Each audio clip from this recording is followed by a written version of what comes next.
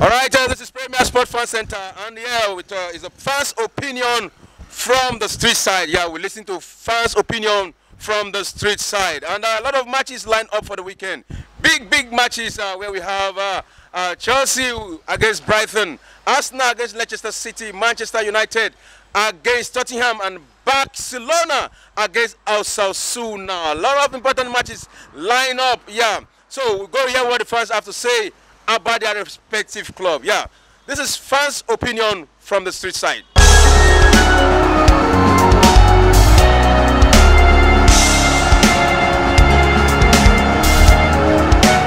Yeah, right now it's Premier Sport on the street, and right now, what is your name? My name is David Lawal. David Lawal, yeah, are you a sport lover? I used to be a sport lover, but I'm a sportsman myself. A sportsman, you're a football lover too? Yeah, I play football and I love football. What's your club? My favorite club used to be Chelsea.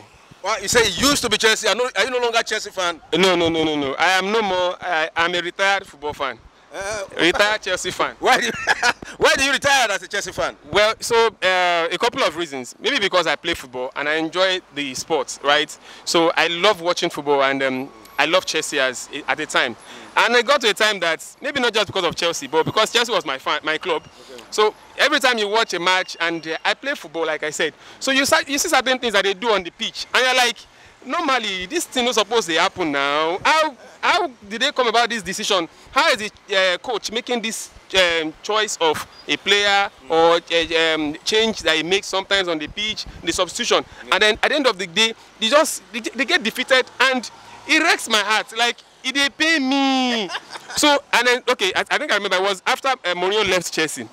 The moment Mourinho left Chelsea, I just felt like, I don't know if they're going to get another coach again that would let the game in Chelsea be that fun as it used to be. So after that, the game wasn't encouraging. So I just gave up on Chelsea as a sport, as my club. And then I basically gave up on Premier League, Champions League, like basically all the foreign footballs. Wow. But now, if they are watching, for example, if they are playing a game, I still have a sentiment for Chelsea. Okay. So on my phone, for example, I have a Google alert that tells me that there's a game between Chelsea and another club, for example, and then it tells me the game starts in so minutes or so time. And while I would not sit down and watch the disappointment, because for me, each time I sit down and want to watch Chelsea, it's always like disappointment again. So while I will not sit down and watch it, I'll just go back and watch Google alerts. Half time, Chelsea 0. Everton 2.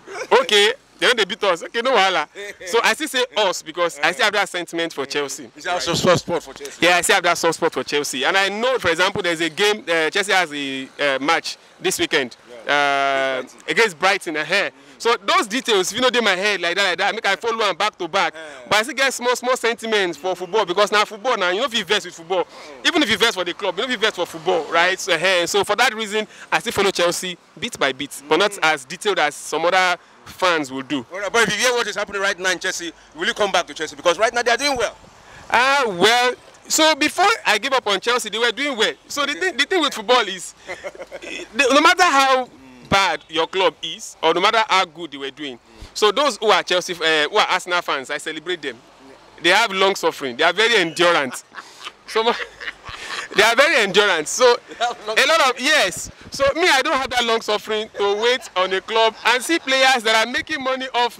I go watch them, they make money, and they're going to give me a heartbreak on top say that they make money. So me, I don't have that endurance. That's why I gave up. So I know that I've been hearing that Chelsea is doing well lately, but I don't want to give that commitment again to coming back, and I think it's because of their recent development that I set the Google alerts. So just to see how they are doing. I think the last match, was it Bradford or what club did they play?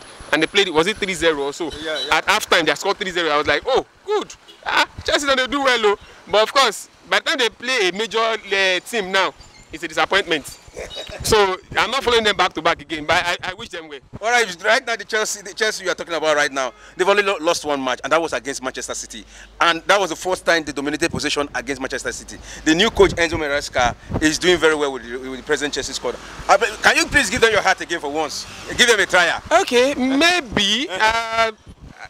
Okay, based on this conversation we are having now, I will go back and give them a try, at least maybe for this season, and see how far they come this season. If they disappoint me again, I go back to my loners club.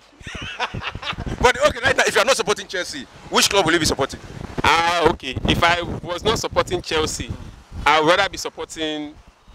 I have a sentiment for Manchester. Manchester United. Yes, Manchester United. Okay. But I have never followed them that much. So if I will not follow Chelsea now, I would rather follow Manchester United. All right. If you will not follow Chelsea now, I'd rather follow Manchester United, one of the biggest clubs. All right. What is your prediction for the match between Brighton and Chelsea on Saturday? Okay. Going by the recent developments and the bright side of Chelsea, I will say the game will end in a 2-1. In favor of Chelsea. All right. Right now, I know despite the fact that you have not been following Chelsea, but you were hearing about one certain Nicholas Jackson. Yes, I heard. I heard. What did you hear about him? I think I heard that. Was it news? What's it called? What's it called now?